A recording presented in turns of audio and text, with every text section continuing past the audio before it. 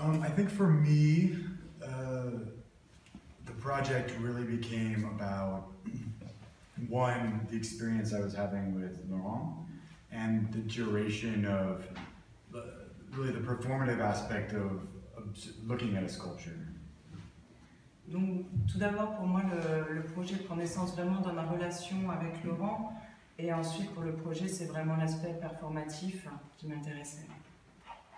That with every sculpture you would see, you spend a certain amount of time looking at it, thinking about it.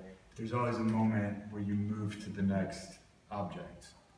Donc il y a toujours un moment quand vous êtes face à une sculpture où il y a ce temps que vous passez à la regarder, à recevoir.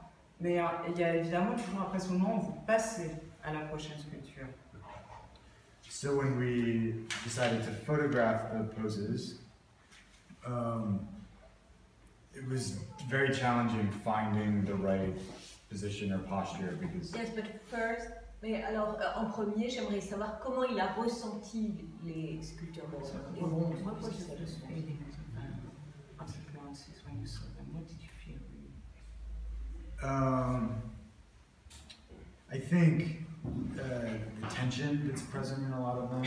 There's an anguish to some of them. Even the sculptures that are ostensibly about love, there's just a tension in the material itself and in the pose.